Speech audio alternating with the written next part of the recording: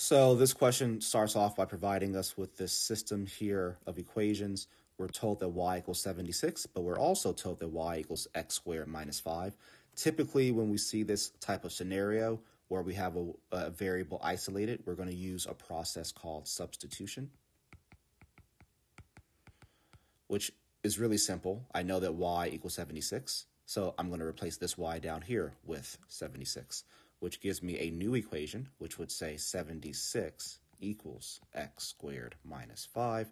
Of course, I can then add 5 to both sides of this equation, and I'd have 81 is equal to x squared, to which I can square root both sides and get x is equal to plus or minus 9.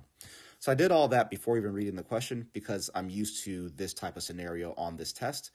We definitely could have read the question first. It doesn't really save any time by not reading it because we will still need to read it anyway. So the question says the graphs of the given equations in the xy plane intersect at the point x comma y. What is a possible value of x? So I've already solved that. So we know that x can be positive 9 or x can be negative 9. And the only one of those that shows up on the answer list here is negative 9 at choice B.